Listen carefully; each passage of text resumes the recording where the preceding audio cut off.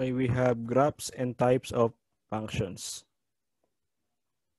So we're going to consider linear, quadratic, radical, rational, exponential, and logarithmic function.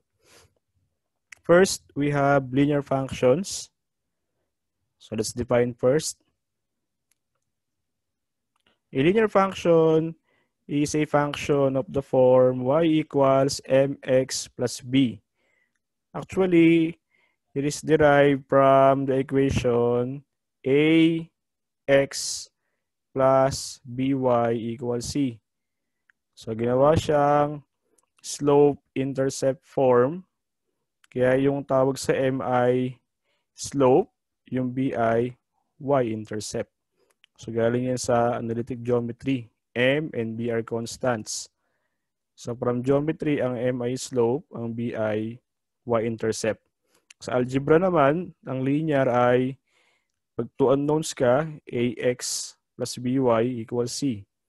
A sub 1x plus b sub 1y equals c1. Your second equation will be a sub 2x plus b sub 2y equals c sub 2. So we have linear equation. So pag inayos mo siya, yung two unknowns, magiging y equals mx plus b siya. So the graph of this function, linear, is called a straight line. So meron tayong straight line sa graph niyan. Now, if the function is expressed in the form y equals mx plus b, actually by looking only at the sign of m, we can determine the behavior of the graph. Sasabi, if m is positive, your graph or your line rises to the right, and if m is negative, the line rises to the left. So let's have illustration. So we have here straight line.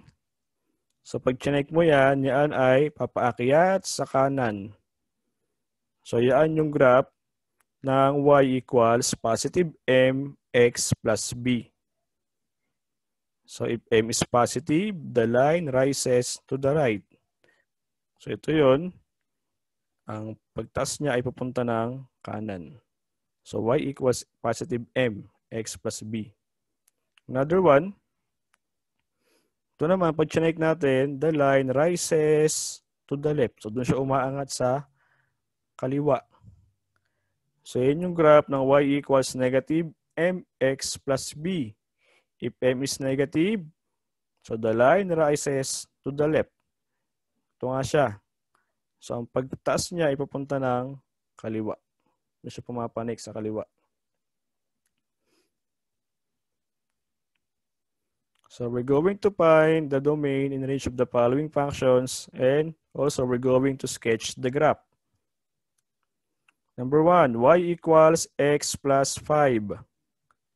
So ito yun, nakaform siya kagad ng y equals mx plus b, nakaayos na. So para mag-graph natin yan, gawa tayo ng table. 3 columns lang, 1, 2, 3.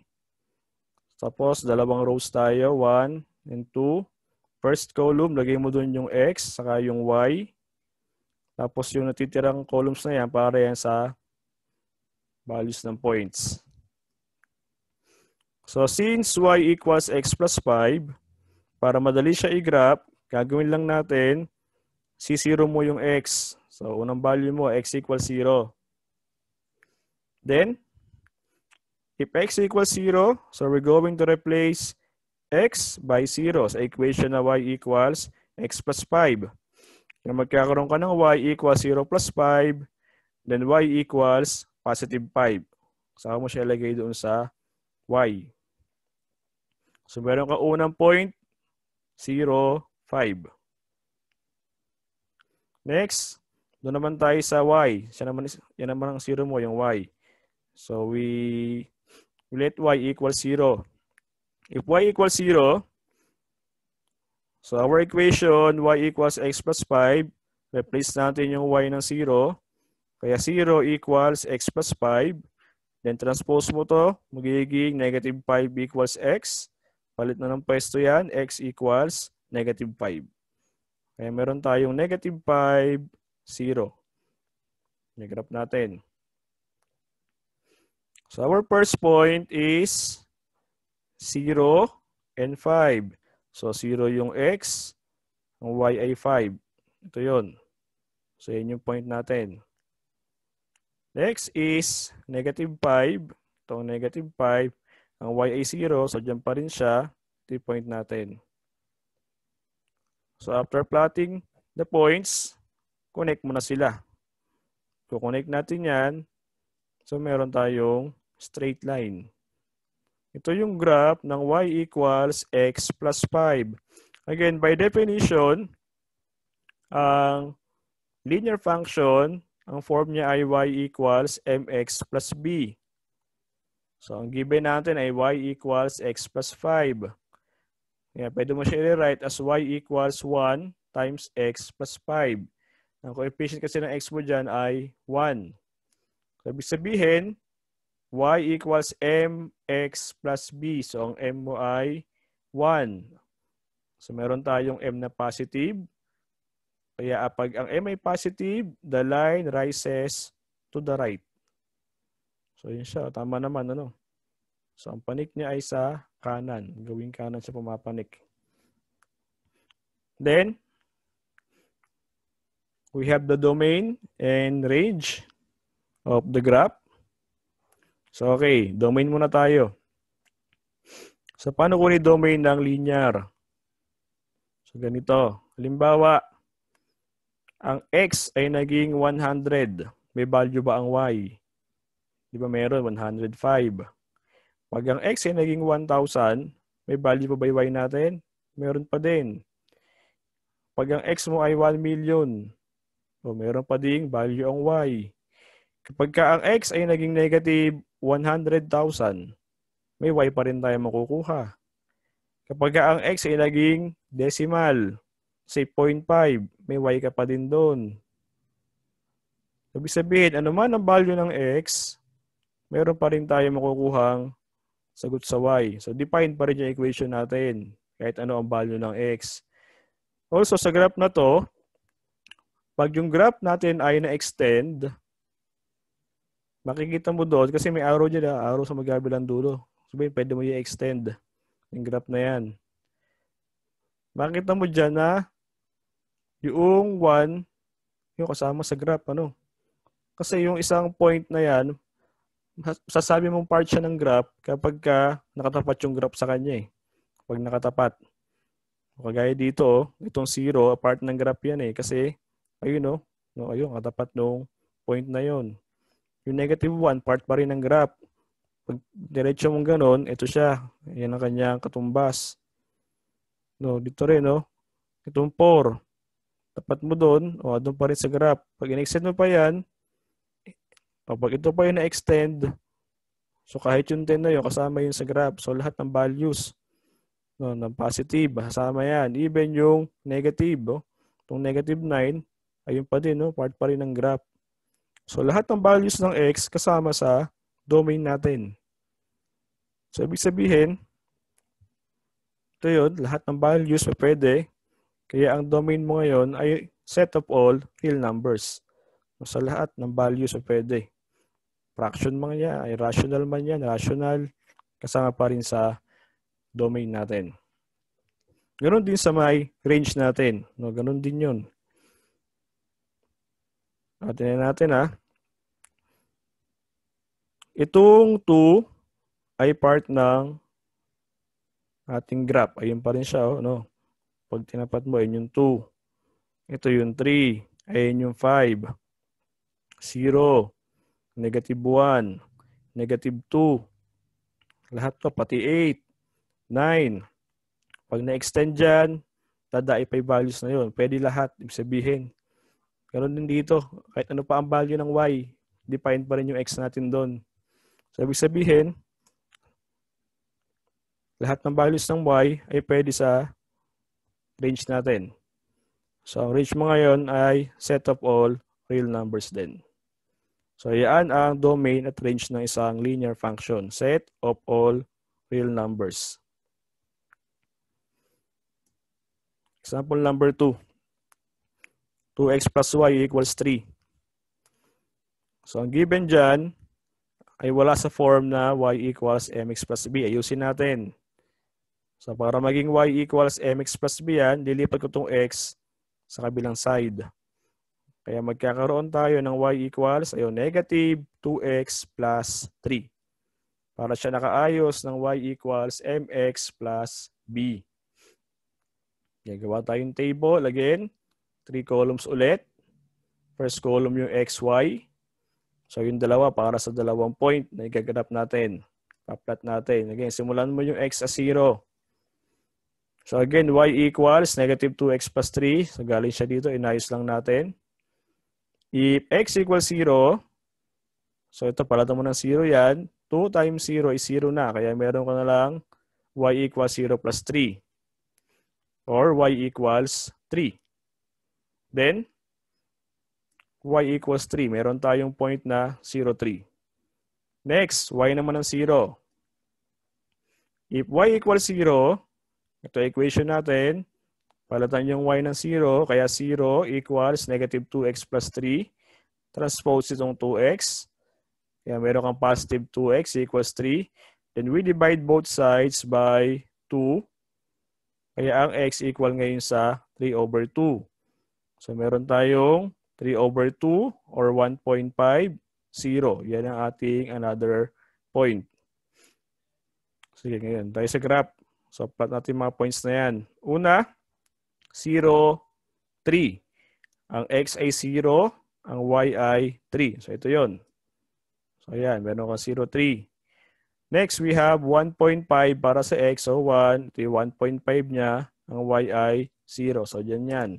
Yan yung point natin. In connecting 2 points, meron tayo ngayong straight line. Ito yung graph ng 2x plus y equals 3 or y equals negative 2x plus 3. Again, by definition, y is equal to mx plus b. Ito na yun, mx plus b. Kaya ang m mo dyan ay negative 2. So pag ang m ay negative, the line rises to the left. So ito yun, tingnan natin, tama kaya? So, ang pagpanik ng line ay papunta ng kaliwa. So, tama, m equals negative 2. Tama yung graph natin. Then, we have the domain. Kagaya kanina, since ito ay linear lang, domain sa range niyan ay parehas pa ring set of all real numbers. So, magkamukha sa linear. So, again, ang linear, ang domain sa range niyan ay laging set of all real numbers. So, para ma-graph mo naman siya, 2 point lang ang kailangan. Diba? Yung mga intercepts lang. Kukunin mo ng 0 muna yung x, solve mo yung y. 0 mo yung y, solve mo yung x. Then, plot mo lang doon. Connect mo na. Yun na itsura ng graph ng linear function. So, okay. Move tayo sa pangalawa. We have quadratic. Quadratic functions tayo. So, quadratic functions, ito yung form na y equals ax squared plus bx plus c, where a, b, and c are constants. Ang graph ng quadratic ay parabola. So, meron tayong parabola. So, dito naman, ang pwede maging basihan mo, yung sign ng a. Yung nasa x squared. So, pag ang a ay positive, makikita mo na ang parabola ay opens upward. If a is negative, so the parabola opens downward. So the sign of the constant a will determine the opening of the parabola. So dapat nakaayos ka ng y equals ax squared plus bx plus c. Saka dapat yan ay laging naka-plus at plus. Kaya kung ang given ay negative, let's say y equals x squared minus 2x, gagawin mo siyang x squared plus negative 2x para makuha mo yung tamang sign ng a, b, and c. Okay, so we have here an illustration. This parabola opening upward. So yung opening ng parabola mo ay upward. Yan yung y equals ax squared plus bx plus c. So your parabola opens upward. So ino-opening niya pataas. Another one, we have parabola opens downward. Ito naman yung graph ng y equals negative ax squared plus bx plus c. Yung kanina kasi ang a doon ay positive. Ito yung parabola opens downward. Ayan, no? Pababa ang opening ng parabola mo. Kasi ang a dyan ay negative.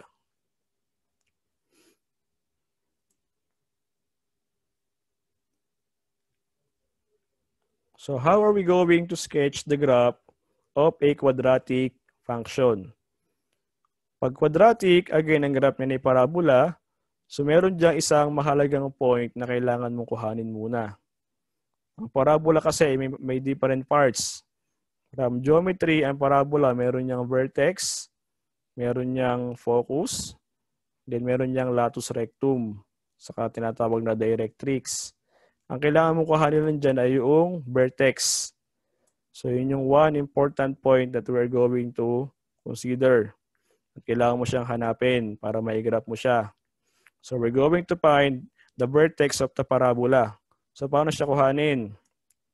So to find the location of the vertex of the parabola, so we're going to use the following formulas. So again, dapat ang equation mo ay of the form y equals ax squared plus bx plus c. So ang vertex, meron niyang coordinates na x, y. So x and y. So to find x, we're going to use this formula, x equals negative b over 2a. Yung b at a, kukuhanin mo sa equation na to. Puro yan, constants. And to solve for y equals 4ac minus b squared all over 4a. Again, yung a, b, and c ay kukuhanin doon sa ating function, sa equation. Also, we can solve for y by using the value of x. Dito, pag nasolve mo yung x dyan, pwede mo kuhanin yung y, gamit yung value ng x, ipapalit mo lang doon sa equation. Palitan mo yung x na nakuhang value, and we can get the value of y. So, yun siya, we're going to use substitution method. So, we're going to replace the value of x in this equation.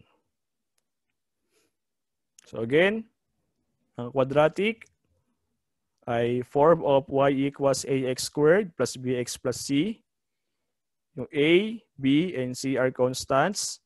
Gagamitin mo yan sa pag-solve ng vertex. Yung a, b, and c. Example tayo. So again, we're going to find the domain and range of the following, and we're going to sketch the graph. Number 1, y equals x squared plus 2x plus 3. So nakain siya ng y equals ax squared plus bx plus c. So again, to sketch the graph of parabola, we're going to find first the vertex. Hanapin natin. So meron tayong given y equals x squared plus 2x plus 3. Again, by definition, ang parabola or quadratic, ang form niyan ay y equals ax squared plus bx plus c. So dito, meron ka dyang a na 1, b ay 2, c ay 3. Since ito ay x squared, ang kanyang coefficient ay 1, kaya a x squared plus bx plus c. So a equals 1, b equals 2, c equals 3. Then, we can now solve for the vertex using the equation x equals negative b over 2a. So, ang ating b ay positive 2. Ang ating a ay positive 1. Napalitan natin. So, magiging negative 2 over 2 times 1. Yun ang a. Then, negative 2 over 2 is equal to negative 1. So, yun ang value ng x, negative 1. To solve for y, we're going to use the equation y equals 4ac minus b squared all over 4a. Then, y is now equal to 4 times 1 para sa a. C is 3 minus b squared. B is 2, kaya 2 squared tayo all over 4a, 4 times 1. Simplifying, y equals 4, 1, 3. Multiply natin, so 12 yan. 2 squared is 2 times 2, so we have 4 all over 4, 4 times 1. Then 12 minus 4 is 8 over 4. 8 over 4 is equal to 2. Or we can solve for the value of y using this equation and the value of x. So palitan natin yung x dito ng negative 1. Kaya magiging, ayan, x squared, negative 1 quantity squared. 2 times negative 1 plus 3. So meron tayong 1. Negative 1 squared is positive 1. 2 times negative 1 is negative 2. I-write yung plus 3. Kaya 1 plus 3 is 4 minus 2. So we have positive 2. So we also have same answer using this formula.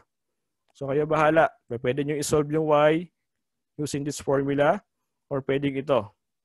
Then, the vertex is located at point negative 1, 2. So yun siya, ano? Ang vertex ay nasa negative 1, 2.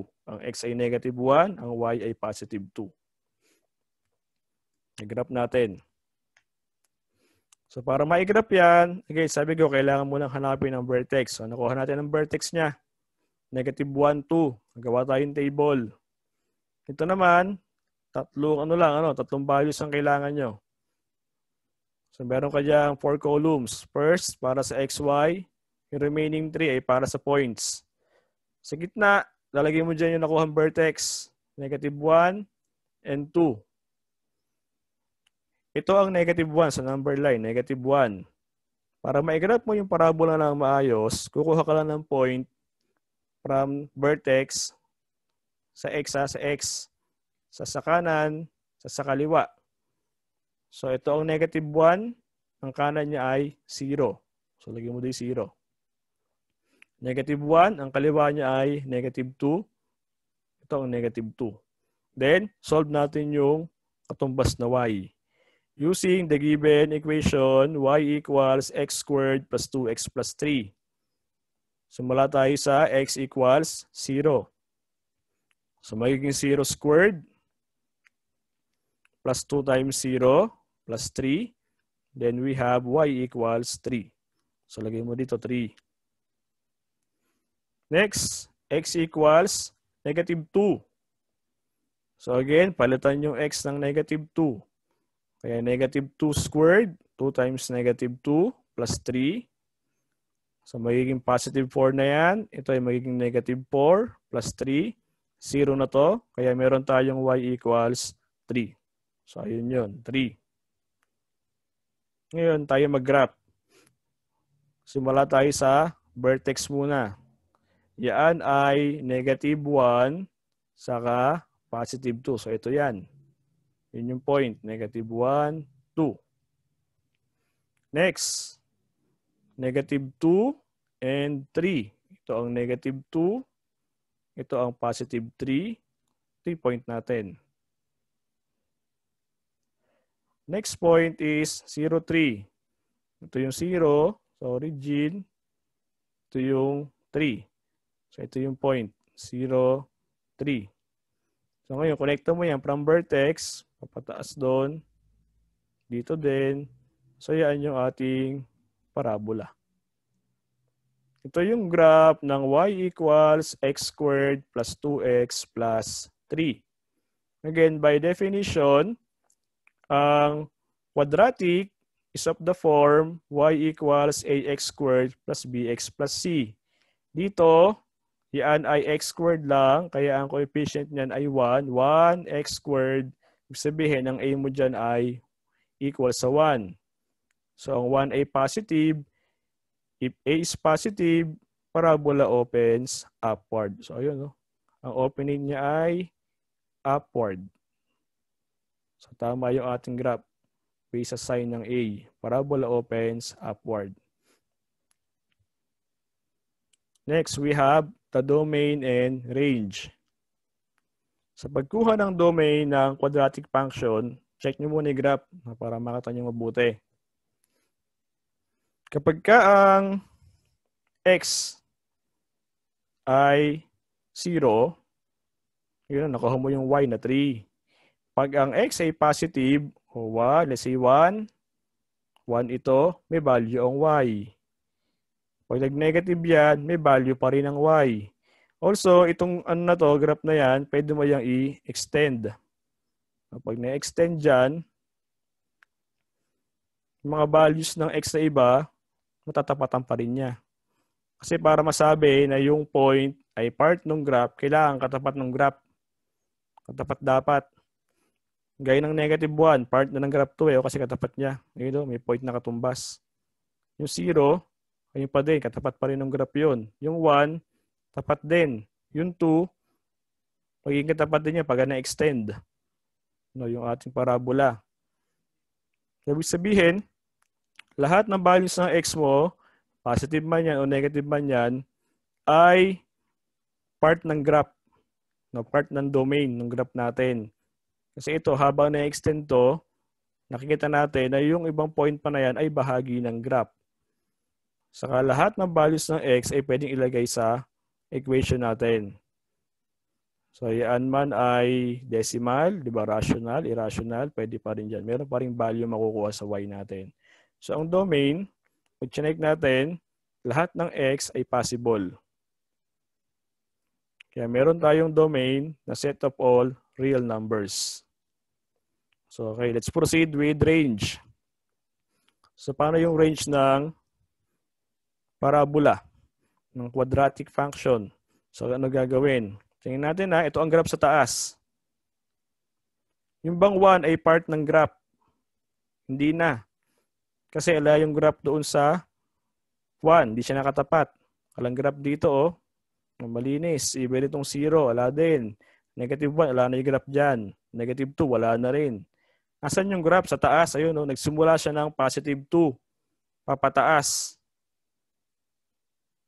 Diba ito yun, oh? Yung 3, part na ng graph yan. Yung 4, part pa rin ng graph. 5, 6, and so on. Kaya yung values ng range mo o y, nagsimula ng positive 2, papataas lang. So, yun ang range mo. Mula 2, pataas. Kaya meron tayong range as y is greater than equal positive 2. Simula ng 2, pataas lang ang mga values ng y. Kaya yun ang ating range kasi ang range ay y values. So, hindi kasama sa range mo ang y equals 1. No? Kasi wala na sa graph. So, ganoon ang pagkuha ng domain ng quadratic. Para siyang linear, set of all real numbers. Pero ang range naman ay nakabase doon sa vertex. Yung kasi ang highest point or lowest point ng ating graph. So ito ay opening upward. Ang lowest point niya ay 2. Yung y natin. Papataas na. So yun ngayon ang ating range. Next, example number 2. Y equals negative 2x squared plus 4x plus 1. So dito meron ka ng negative a. So dapat yan, parabola opens downward. Okay, solve natin muna. Again, para ma-graph yan, we're going to find the vertex. So since y equals negative 2x squared plus 4x plus 1, again, ang form ng quadratic ay y equals ax squared plus bx plus c. So meron ka dyang a na negative 2, ang b mo ay positive 4, ang c ay 1. So ito yun. Then, solve for x sa vertex natin, negative b over 2a. Kaya meron kang negative 4 over 2 times negative 2. Then we have negative 4 over negative 4. Kaya ang x ay positive 1.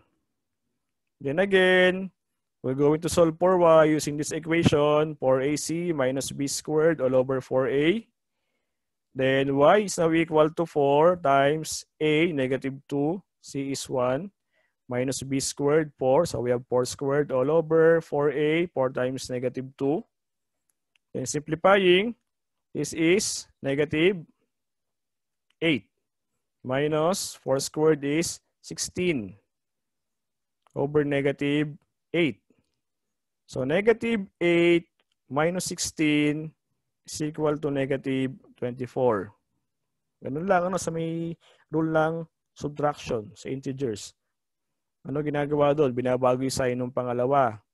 Ito magiging negative yan. Mag-a-add ka. Kaya negative 8 plus negative 16, negative 24 over negative 8. Then, divide natin yan, equivalent sa positive 3. Negative over negative is positive. 24 over 8 is 3. Also, using other solution, so replace natin yung x dito by 1. Kaya magiging negative 2 times 1 squared plus 4 times 1 plus 1. Then we have negative 2 plus 4 plus 1. Kaya magiging 3 pa din ang value ng ating y. Thus, the vertex is located at 0.13. Okay, graph natin. Again, gawa tayo ng table. So, 4 ang columns naman dito. First column, x and y. Sa gitna dito ang nakuhang vertex, 1 and 3.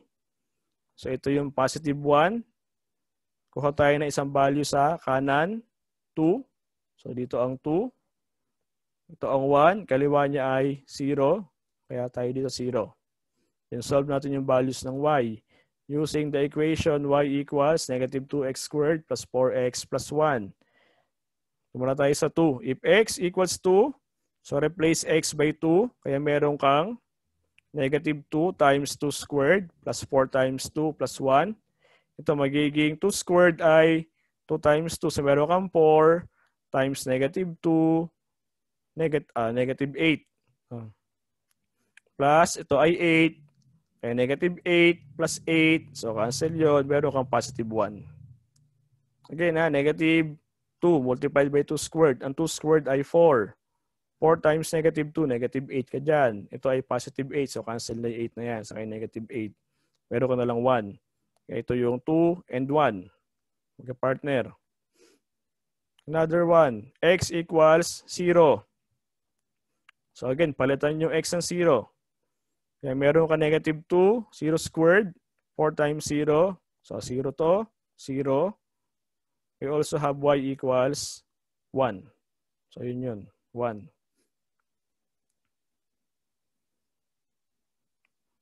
Graph natin, ha. So first we have 0.13. Ito yung 1. Ito yung 3. Now 1 ng x, ang y ay 3. So ito yun. Ito dapat yung point natin. So yun ang vertex. Another one, we have 0 and 1. 0 yung x, ang y ay 1. So ito ang point natin. Then, 2, 1. Positive 2.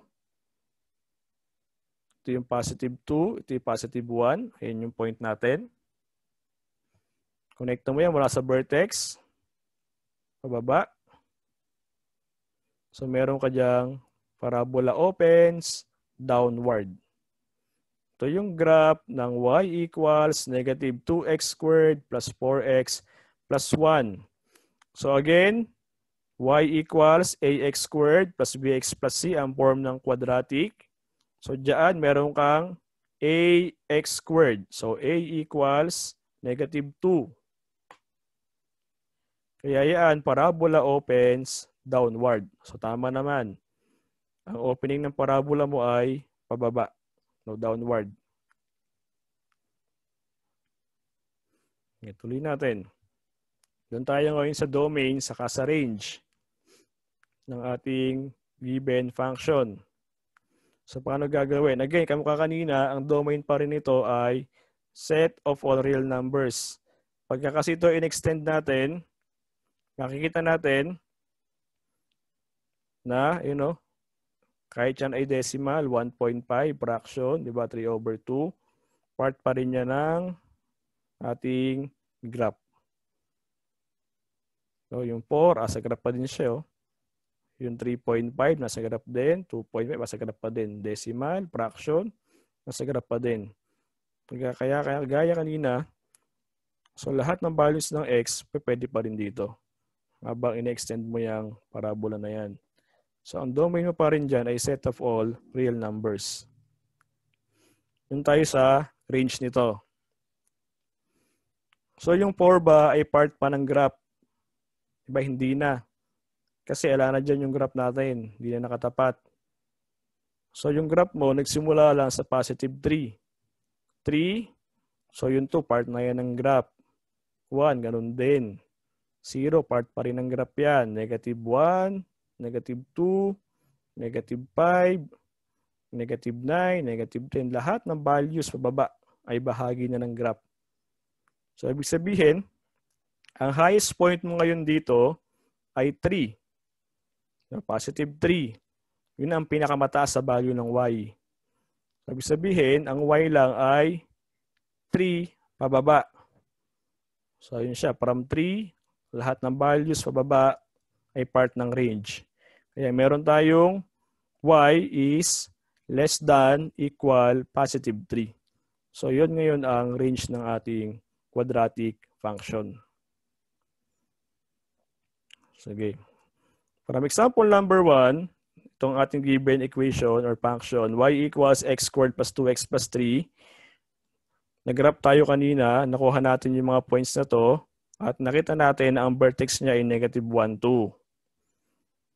So, nakuha mo dyan ang domain, set of all real numbers. Ang range niya na y is greater than equal positive 2. Ito yung kanyang graph kanina. Parabola opens upward. For example, number 2, y equals negative 2x squared plus 4x plus 1. Nag-graph tayo dyan. Ito yung kanyang mga nakuhang points. At nasolve din natin na ang vertex niya ay 1, 3. Ang domain naman yan, ganun pa rin, set of all real numbers. Kaso ang range niya, y less than equal positive 3. At ito yung kanyang graph. Pasinin ninyo, pasinin natin mabuti. Ano ang napansin nyo sa range ng dalawang equation na yan? Sa range, ano napansin natin? Di ba ito ay 2? Ito yung value nung y sa vertex, 2. Ito rin, 3. Ito yung nasa vertex mo, 3. Ano ng pagkakaiba? Yun lang, inequality sign. Ito ay greater than, equal. Ito ay less than, equal. So, ibig sabihin, pag ang parabola ay opens upward, so ang range mo ngayon ay greater than or equal to v sub y, where v sub y is the y coordinate of your vertex. The y, 2. Now, for parabola opening downward, your range is less than equal naman to b sub y, wherein again, your b sub y is the y coordinate of the vertex. Ayun, tama naman dito, b sub y, 3. So, ayun yun. Ito rin, b sub y, 2. Pag opening upward, ito ang ikaw ay greater than equal sa inequality. Pag opening downward naman, less than equal tayo. So, ito yung pagkuha ng range ng quadratic function. So again, domain yan ay kamukha ng linear, set of all real numbers pa rin. Kailangan mo nang kuhanin yung vertex para ma-graph mo. Sa vertex naman, isang value sa kanan, isang value sa kaliwa. Solve for y. Sketch mo yung graph. Ang range niya naka-base doon sa value ng vertex mo. Yan kasi ang kanyang lowest point. Ito yung kanyang highest point. So yan ang quadratic function.